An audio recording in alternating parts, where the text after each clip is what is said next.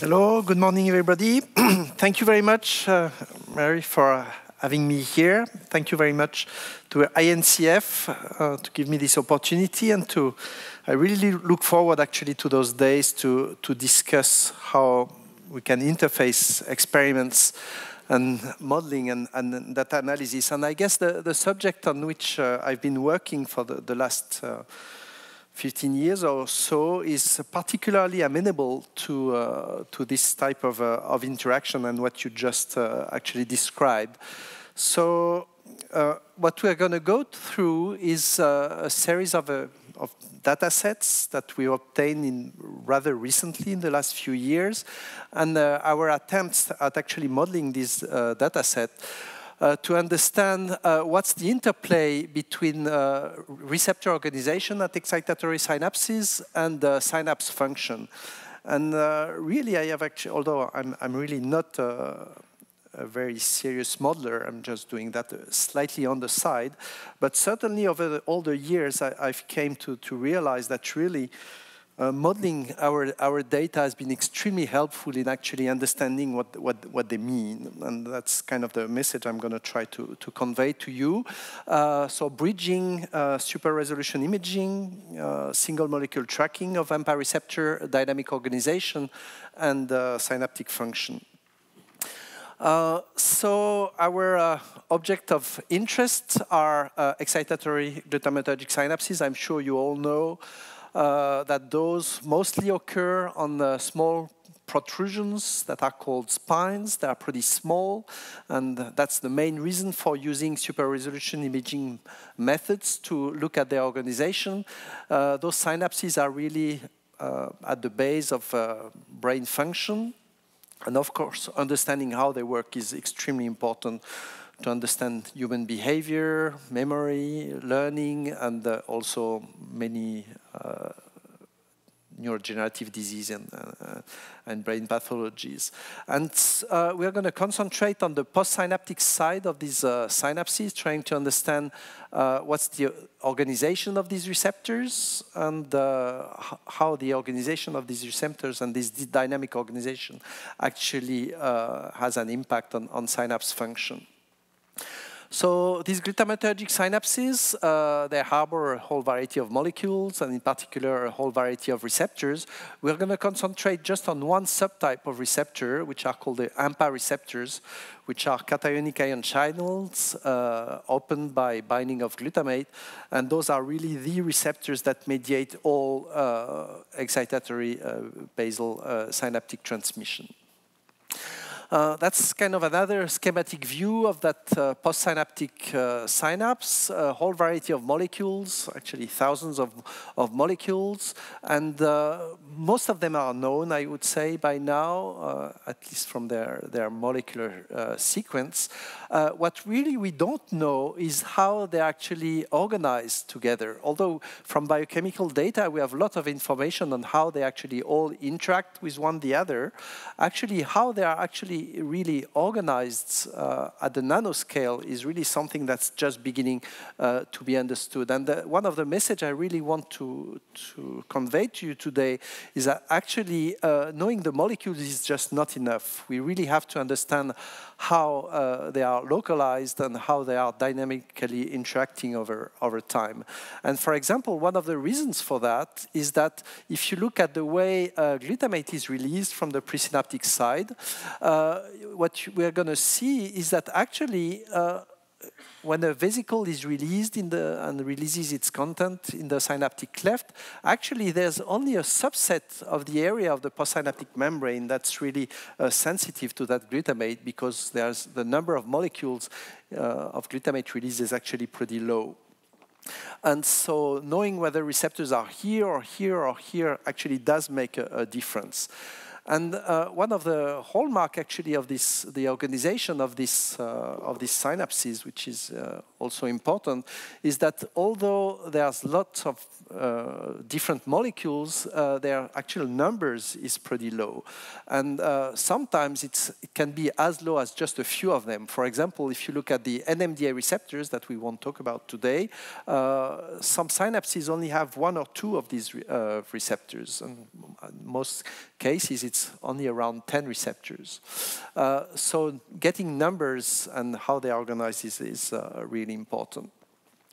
So that's what's called the scaffold of this synapse. The other aspect that's very important is that this overall organization is extremely dynamic. And we actually know that synapses are dynamic since a very long time.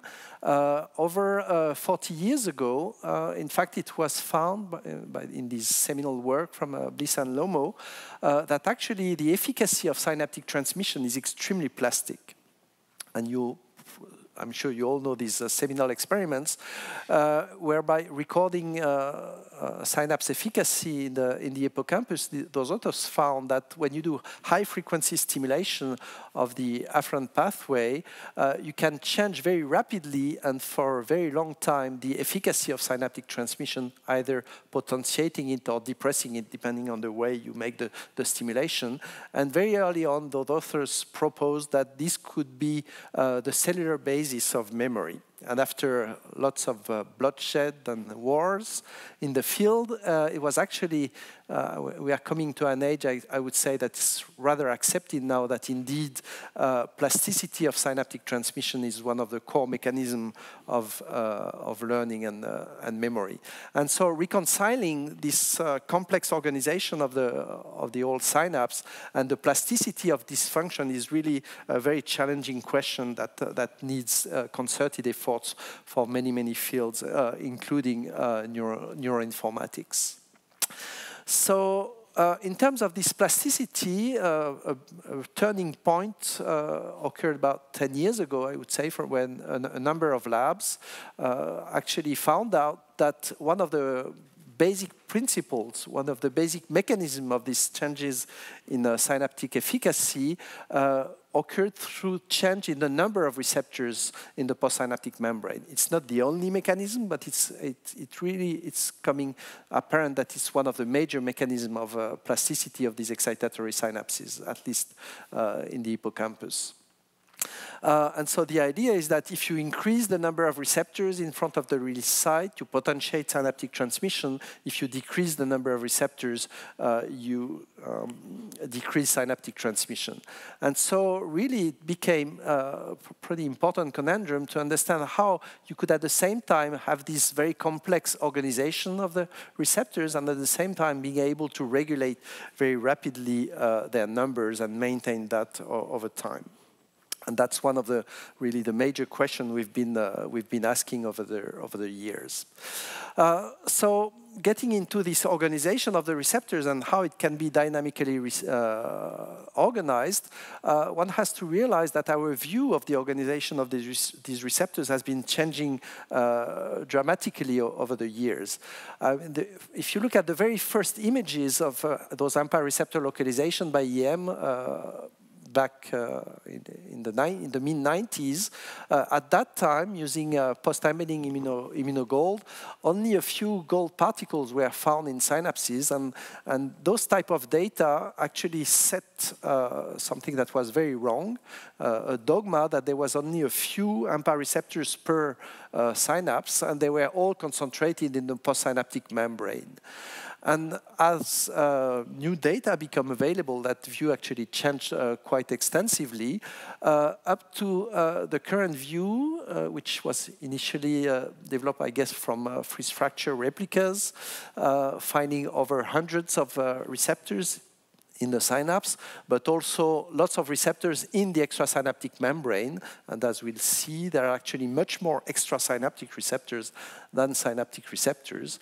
And then recently, development of super-resolution optical methods actually allowed to use optics to visualize receptor organization from this first work from the lab of Jiawei Zhong using STORM to look at organization of receptors. And then only last year, actually 3 papers came out nearly simultaneously, one from our group I'll describe, and then 2 others, using a variety of super resolution methods together with electron microscopy, finding that actually AMPA receptors are not diffusely distributed in the postsynaptic membrane, but seem to be organized in very small nanoclusters. And I'll start by describing those clusters of receptors and then go on to discuss what could be their function and how then we'll go into how is the receptors dynamically organized into that.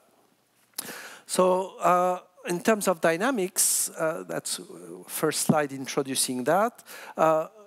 Beyond the localization and organization of receptors in the postsynaptic density, as I told you, we now know there's a lot of receptors also in the extrasynaptic membrane.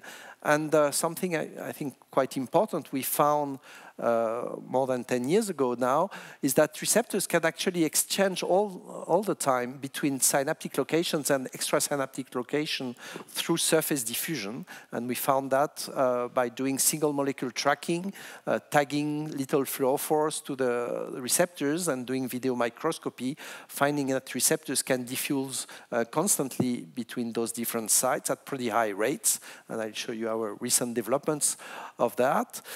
Receptors also actually traffic between the surface and the intracellular compartments of the neuron by recycling events. Those are extremely important also. They occur on a slightly slower time scale, while those diffusion events occur in the millisecond to second time scale.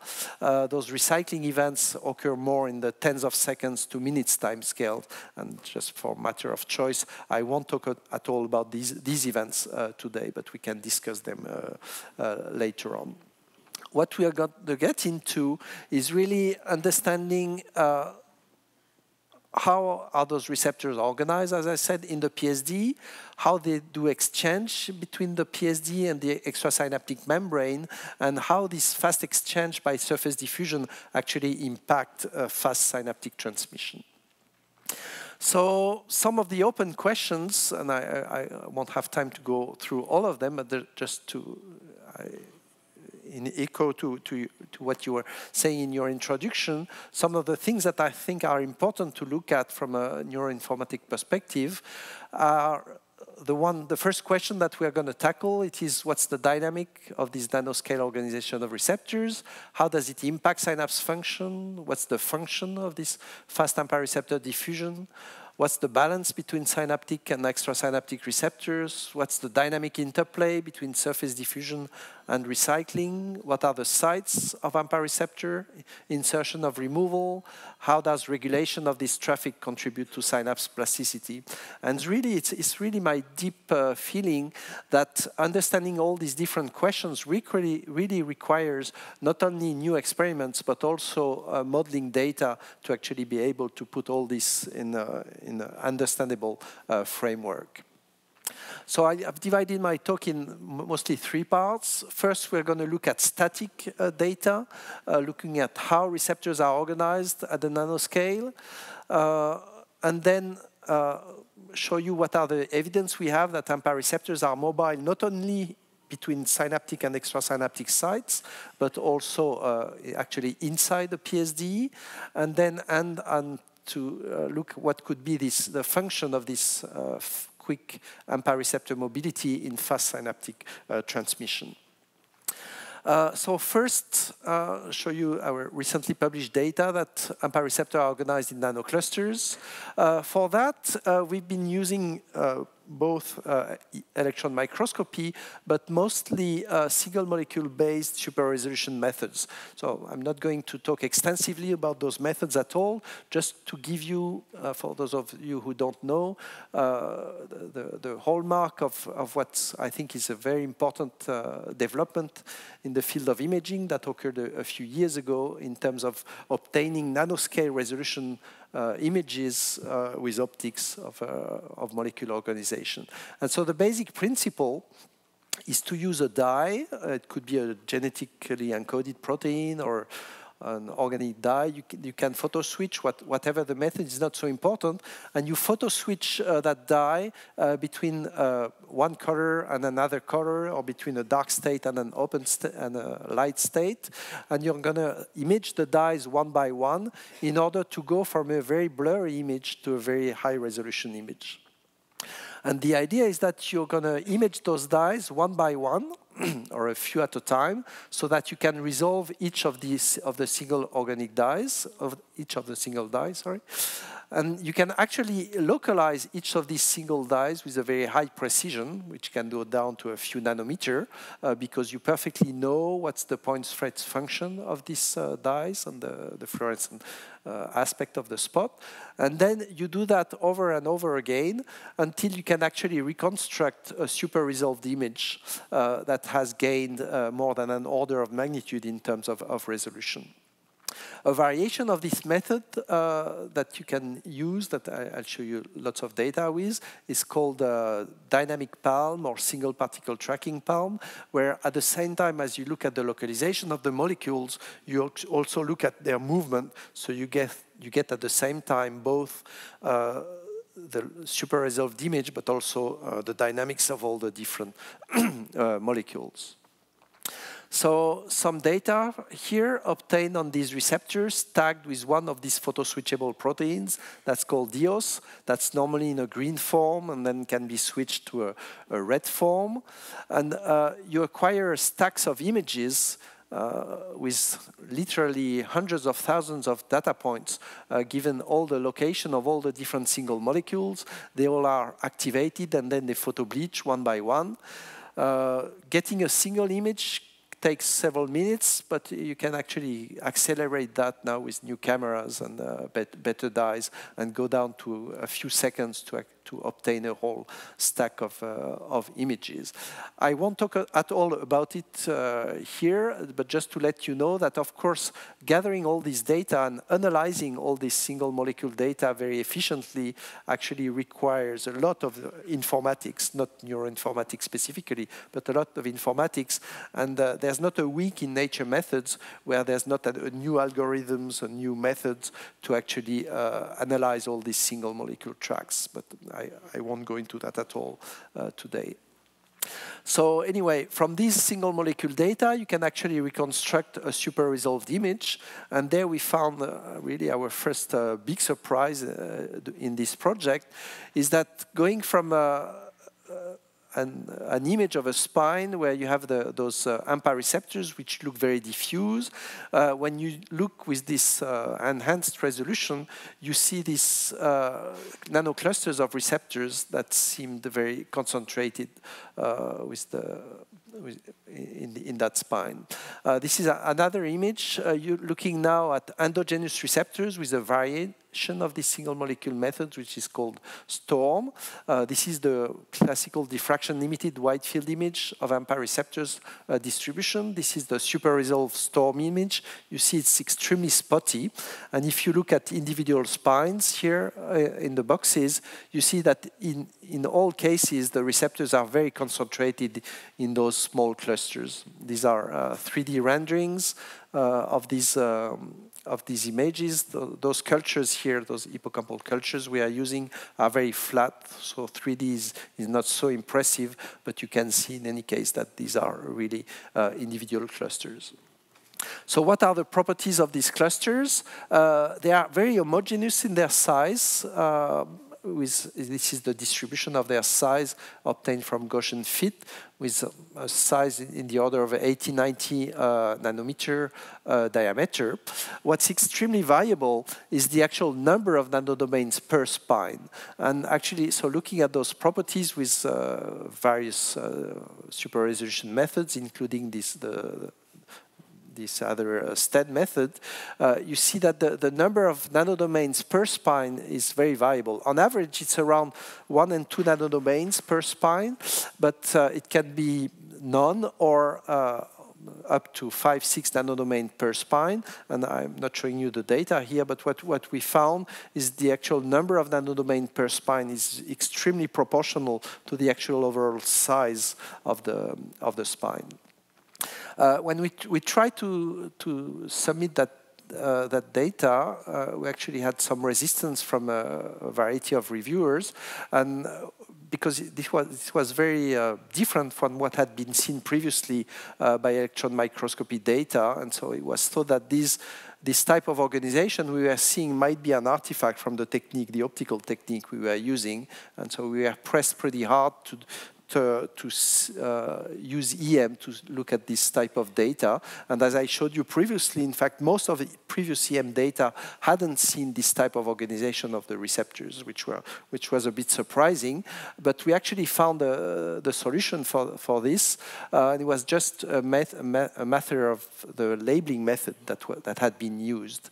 And so we went on and used pre-embedding, actually live cell labeling of surface AMPA receptors using a new antibody, very efficient for the extracellular domain of these AMPA receptors for the GluA2 subunit. And there we found immediately that indeed those receptors at the EM level were localized in these clusters. Here, it's not all synapses. You see some synapses exhibit diffuse labeling, but in fact most of the spines do exhibit this type of organization. And if you look at the size of these clusters, they are about the same size we found with super resolution optical microscopy.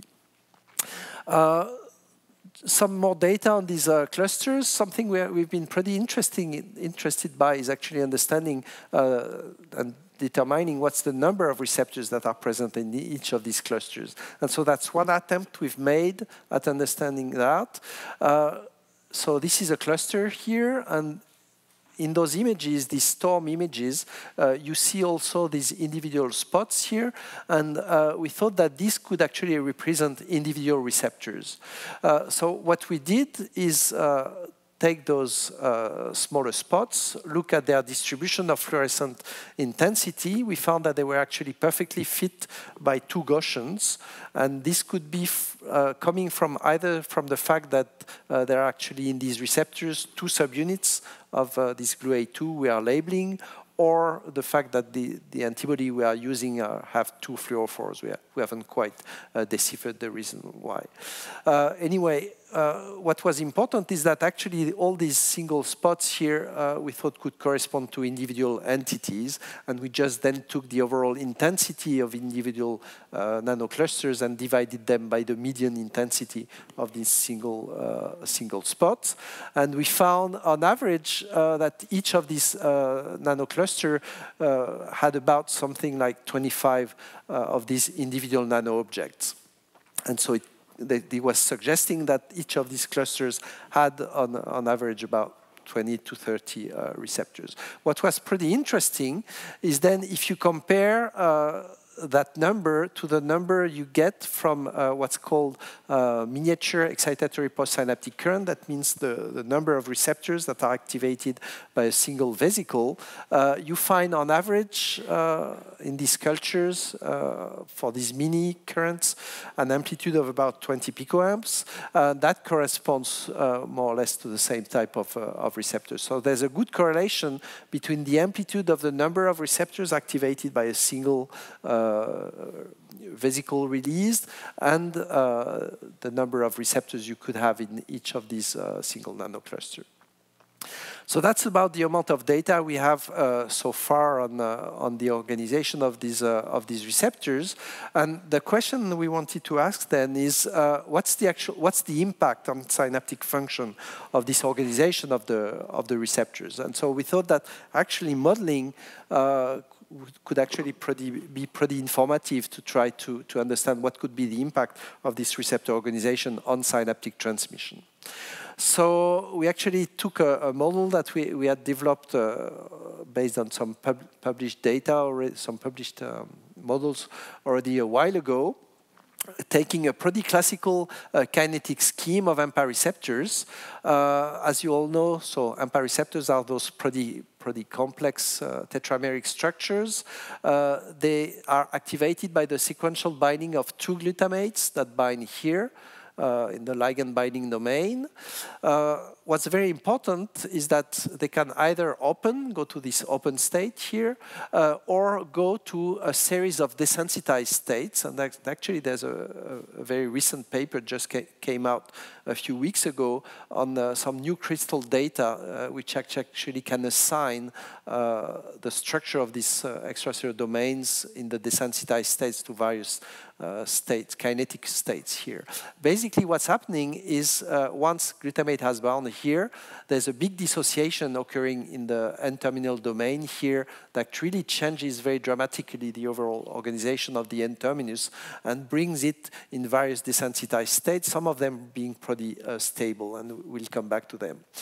So we use that kinetic model based on the rate constants that had been published in the past, including by us, and started to look at the properties of the synaptic current evoked by release of a single release of molecules. We released around 3,000 glutamate molecules, and we took a matrix of receptors with a nanocluster here, comprising various numbers of receptors, but most of the time 5 by 5 here, and mimicked recorded miniature EPSC, adapting the parameters here so that we get a good fit of by simulation of the normal excitatory postsynaptic currents. And the first thing we found, which was actually already published by Lisman and Rajafari 10 years ago, is that because those receptors have a pretty low affinity for glutamate, which is in the order of several hundreds of micromolar, the overall area over which receptors are activated is actually pretty small. And you see the full width half maximum of the Gaussian where receptors are activated is around something like 100 nanometer. And we think that's very important because then it really means that depending on whether you release your glutamate vesicle right on top of a cluster or next to a cluster is going to make a very important difference in the postsynaptic response. So we've been exploring that with having some interesting things. First of all, modifying where you release the vesicle as compared to the location of the nanocluster. Of course, as you move away from the nanocluster, you're going to decrease massively the amplitude of the response because the extra-cluster density of receptors is much lower. It's not so surprising.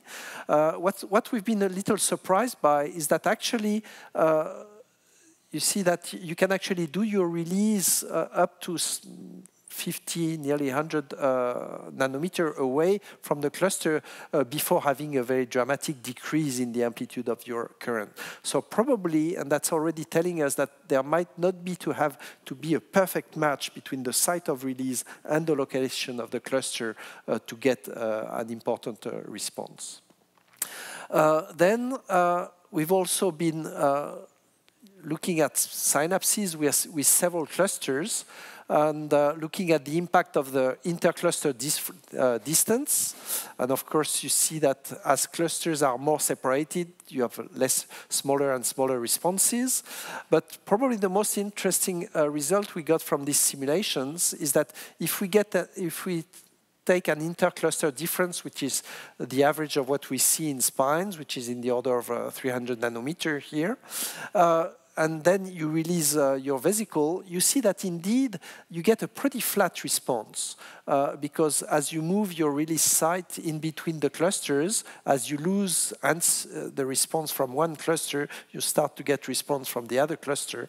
And so you see a very flat amplitude, actually, saying that indeed, if you have several clusters in a given PSD, the actual location of the release site might not be so important with respect to the cluster location. So that's basically where we are now. We are doing extensive experimental work to try to visualize the site of release with respect to the site of the cluster, but so far without success. So only modeling is left to us up to now to understand this relation between site of release and cluster location. So let's move on now to the more dynamic aspect of this, this organization of the receptors. And I'm going to start by showing you some of the data we have that actually demonstrates that those AMPA receptors are highly mobile. And then we'll go on to understand what's the impact of this receptor mobility on fast synaptic transmission. So first of all, these receptors are very mobile. We found that by a variety of means, starting by tracking receptors by very big latex particles, more than 15 years ago now. More recently, using either Q dots or I would say more recently using smaller tags, but this is kind of the hallmark of what actually convinced the community that these receptors are indeed mobile. Tagging those receptors by those small quantum dots, which are a few nanometer organic semiconductors, which are extremely photostable. Doing video microscopy, this has been actually very developed now, and it's pretty easy to do. You can see a whole zoology of movement of receptors. Some receptors moving very quickly, some others being stuck in spines, and some receptors actually exchanging between a synaptic and an extrasynaptic site. And this type of movies have been very important to actually convince the community, which was initially very resistant, I would say, to this idea that receptors are not all stable in synapses, but in fact most of them are actually pretty mobile. So these type of movies are very amenable to tracking and to analysis because of this high accuracy you get from single molecule tracking. And probably the most important finding we made analyzing this type of data is that so not only extrasynaptic receptors seem to be mobile, as you see on this track of extrasynaptic movements, but actually when we looked at the movement of particles which were colocalized with synaptic stains, we also found a pretty high proportion, about half of the tracks, which displayed pretty strong movements also, and that was very intriguing to us. Then by comparing what's called the mean square displacement, which is on average the surface explored by the receptors, comparing the surface explored by receptors in the extrasynaptic membrane and in the synaptic membrane for these mobile receptors, we found a very big difference. Not so much in the instantaneous movement, which is this instantaneous diffusion coefficient, which is not so different. There's only a factor of 3 or 4 here between the instantaneous speed of movement of those synaptic versus extrasynaptic receptors. What's very different is the curvature of these plots, which indicates to you that those synaptic movements here are extremely confined. So it seemed from this data that synaptic receptors were mobile, but were moving and moving at pretty high rates, but were moving in a confined environment. And actually, we thought, even us and more reviewers, that this could be probably an artifact of tracking those receptors with those particles here. And in fact, as I'll show you, we are very much convinced now that, in fact, this is actually true. So this is the distribution of diffusion coefficients for synaptic receptors. This is very systematic, very representative of what we find. About half of the receptors here are immobile. You see this is a log scale, very low mobility, virtually immobile receptors, but half of them here are very mobile, and we are going to really focus extensively on these mobile synaptic receptors. To cut a long story short, in fact, using smaller dyes, either palm or single organic dye tracking, we always find the same type of distribution, finding half of the receptors being mobile, half of the receptors being immobile. This is some of the data we've been obtaining using PALM now, dynamic PALM on live cells, where you can track also the movement of the receptors. You can find a whole diffusion map of the movement of the receptors in these neurites.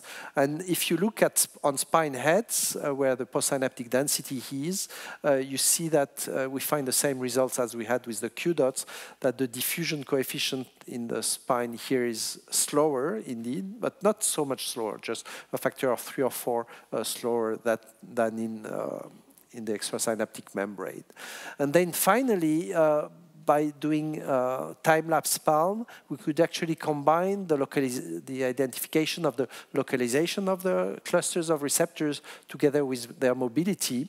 And what we found, I think it's very, very interesting, is that, not surprisingly, if you look at the clusters of receptors, the receptors are immobile on these clusters. Not so surprising; they are compact and there.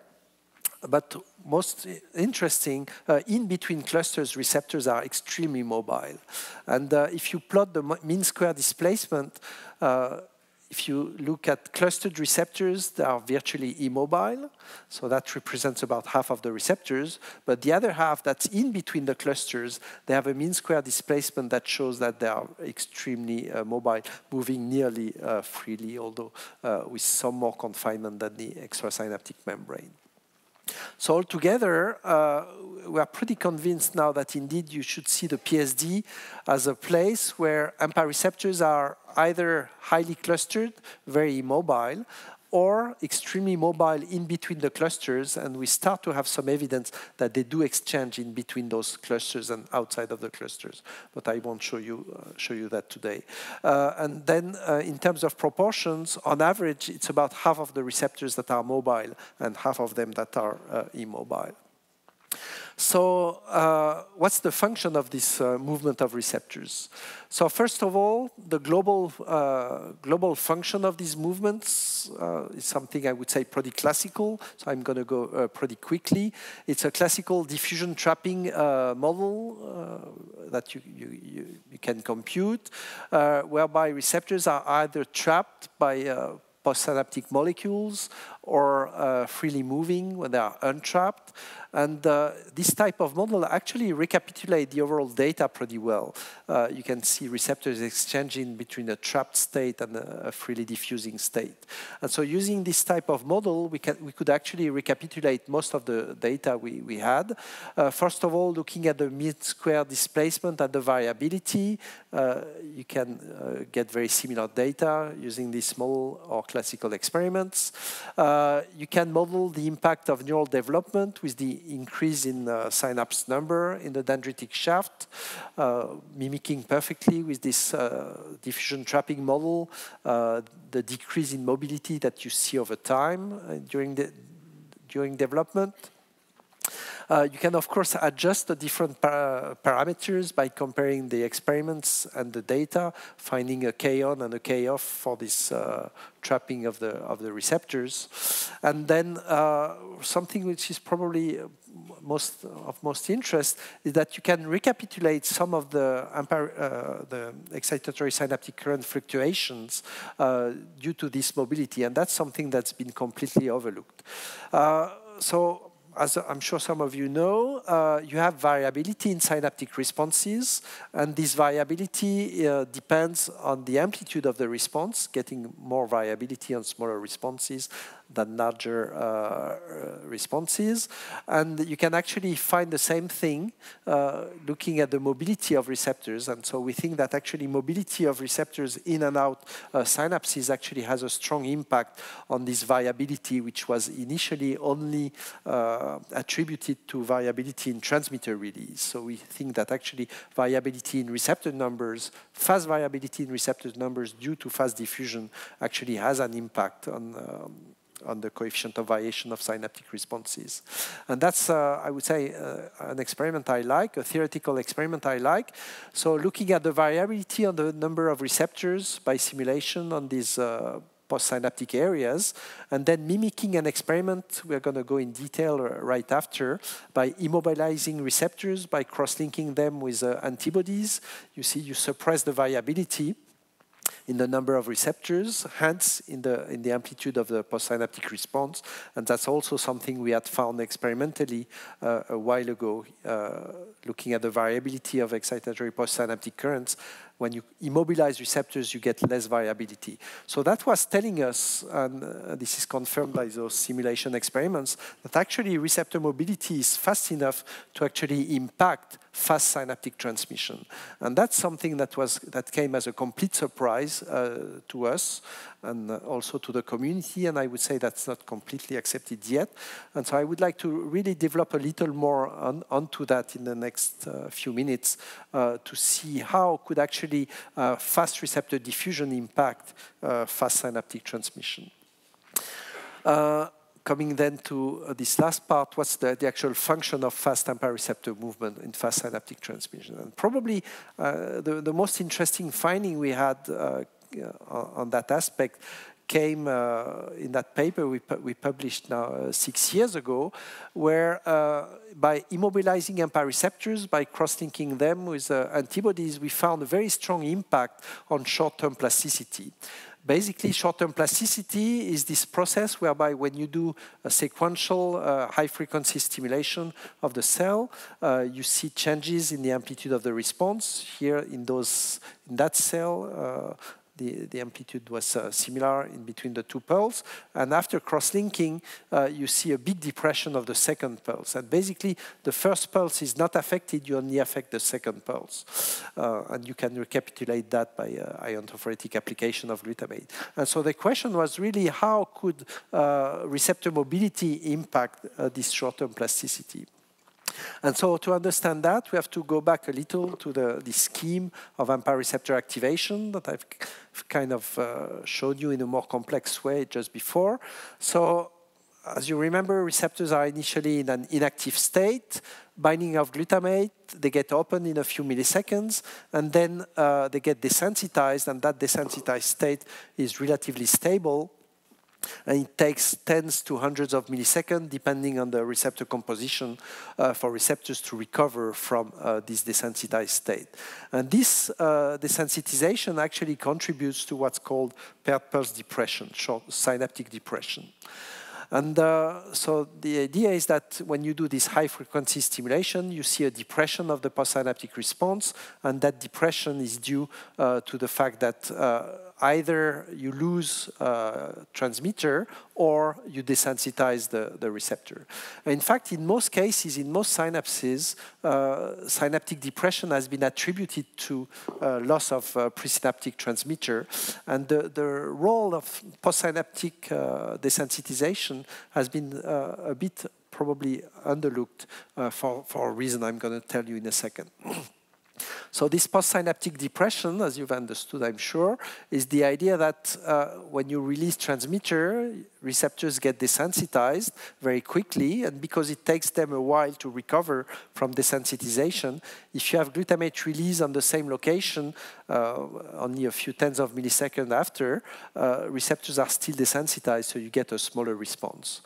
And as I said, this implication of receptor desensitization in paired pulse depression is a bit controversial, and we think one of the reasons for that is that what has not been taken into account in this type of reasoning is actually receptor movements. So the idea we have is that indeed in this recovery from paired pulse depression, you have not only recovery from desensitization, but you also have recovery by exchange of receptors. And the idea is that when you release glutamate, you activate receptors, they get desensitized, but then those desensitized receptors can actually exchange by diffusion and be exchanged by by naive receptors, so that you get a faster recovery if receptors are mobile than if receptors are not mobile. And I must say, when we initially submitted this data, there was very strong reaction against it, saying basically that it's absolutely impossible that receptors move fast enough to exchange inside the PSD. And modeling was really very helpful at that time to actually show that in fact it is possible. You can have fast enough exchange of receptors to explain this type of recovery, and the basic reason for that is dual. First of all, receptors move much faster than when we thought, and second, the area over which receptors are activated is pretty small. So I guess what we really need to understand, and that's where modeling is going to be very helpful, is what's the impact between receptor organization and fast synaptic transmission and rates of exchange, trying to understand what's the role of the area over which receptors are activated, how they exchange, how this is related to their kinetic states. So just to show you a few of our attempts to go into that to finish this, this talk, comparing the organization of receptors and their impact in this short-term plasticity.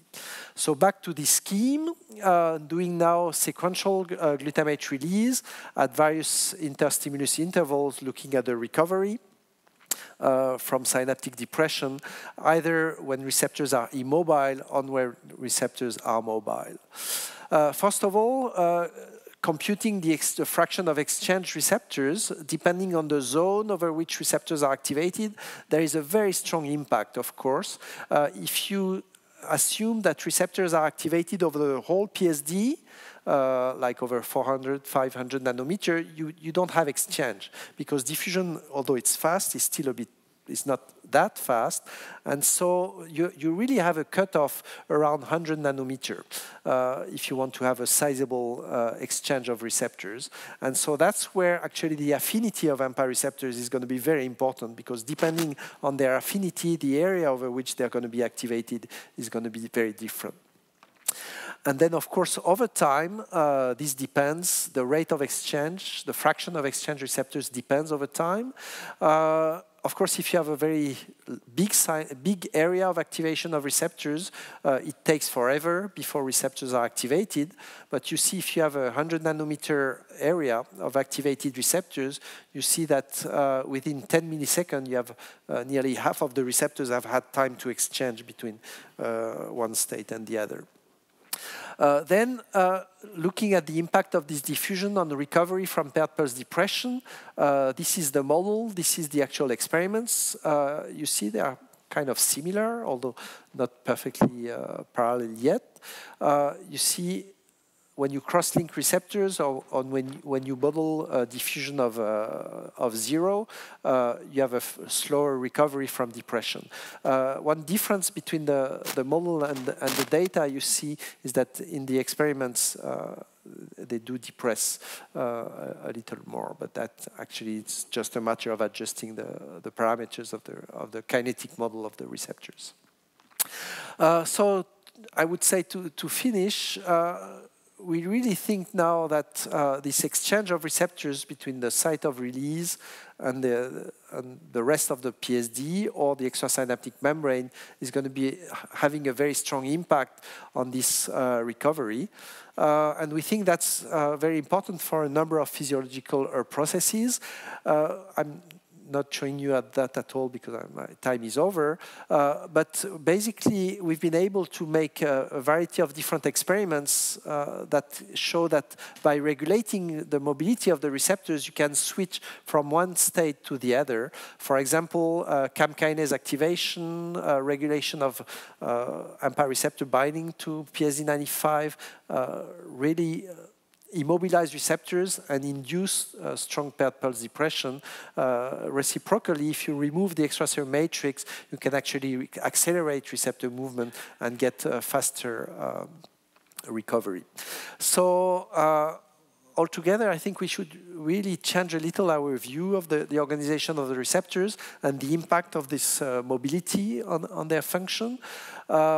We think that the location of these AMPA receptor clusters with respect to the release site is an important thing to understand. We have no clue now whether actually receptor release occurs on the clusters or randomly anywhere.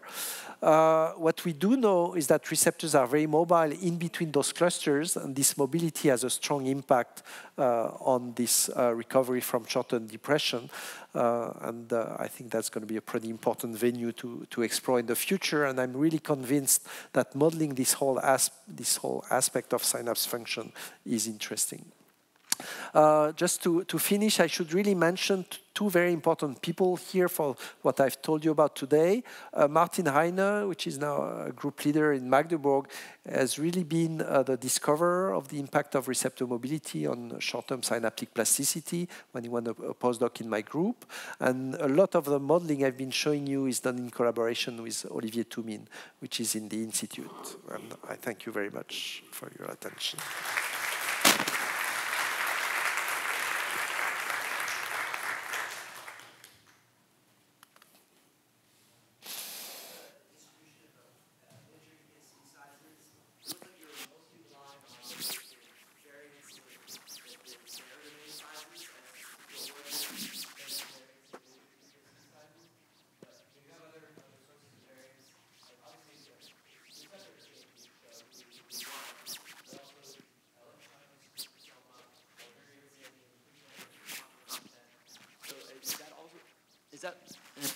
Were those elements also part of the model of the miniature EPSC sizes, or were you actually trying to match it strictly to the distribution of domain sizes? Yeah, in that work, it's strictly matched to the variance of the receptor size, actually. In this modeling, it's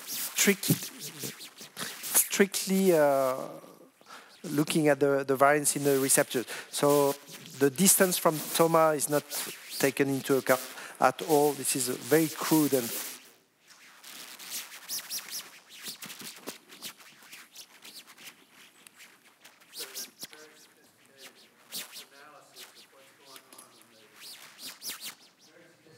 analysis of what's going on in the AMPA receptors. Is there anything like this been done for the NMDA receptors? And if so, how do you see the relationship? So that's of course a very important question, because NMDA receptors are extremely important for synaptic plasticity. The problem is NMDA receptors are much more difficult to work with, and that's, although we are desperately trying to do that, we are much less advanced into that. What I can tell you is, I mean, the preliminary data we have now is, well, first of all, there are much less NMDA receptors than AMPA receptors, nearly 10 times less. Okay. Yeah. So there's nearly 10 times less receptors, and we don't find them organized in clusters. So far, the data we have actually show NMDA receptors to be rather randomly distributed over the whole PSD. And it kind of makes sense, because NMDA receptors have a much higher affinity for glutamate than AMPA receptors. So probably their location is a bit less important with that respect. In terms of their dynamics, NMDA receptors are very interesting in the sense that they display a very broad dynamics depending on their composition. So what we do know, and that's actually published, is that NR2A receptors are extremely immobile. They are very, very stuck to the PSD. They barely move. NR2B containing receptors are highly mobile. Not quite as mobile as AMPA receptors, but they do still exchange a lot. And in fact, there is a paper published by my colleague Grock, just recently in EMBO, just a few weeks or months ago, showing that actually changing the mobility of these NR2B containing receptors has a very strong impact on LTP induction because of modifying that. So there are things to be done there. How much are you looking at the interplay between the statistics or the number of vesicles being released and the interplay between the number of vesicles being released and the mobility and number of the receptors, because it's really the sum of those two that should, or the interaction of those two that should give you the dynamics and the plasticity. And it would be interesting to know how that, I mean, I know I'm asking a lot, yeah, no. especially experimentally. I fully agree. In fact, I fully agree. I think that's one of the biggest points that we have not addressed yet. in fact, in this model and in the actual, to understand those data, that mobility has an impact on short-term plasticity. One of the biggest challenge is the frequency at which you have sequential release on the same synapse. So we are starting to put that into the game. But what we really want to have is actual experimental data to look at single release sites, and that's actually pretty difficult. And I'm open to any suggestion for that, because really, I mean, the idea. There's a fierce battle in the field, and I was just a couple of weeks ago at another meeting where you have completely opposite views from different people. Some of them saying that you cannot have more than 1 hertz release at a given release site. Some other people saying that you can have up to 100 hertz release at a given release site, and that's going to make a very big difference in the actual data.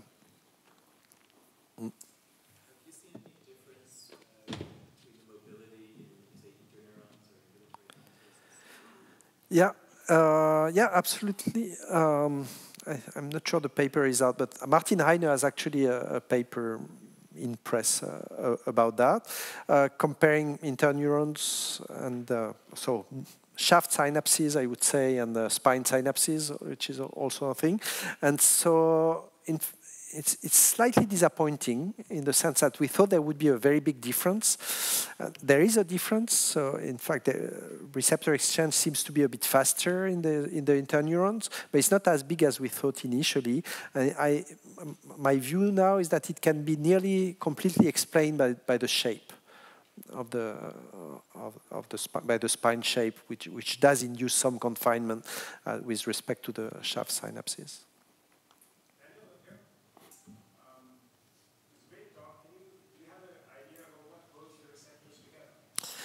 Yeah, that's actually a big part of my group is actually working on that. So we do know a lot of the molecules which are involved in stabilizing the receptors, PSD95, auxiliary subunits, and all that. What we don't know, and it's actually coming a bit as a surprise, we don't know what's holding the receptors together in these nanoclusters. We thought it would be very easy. I mean, we thought it would be TARPs and PSD95. It doesn't seem so easy.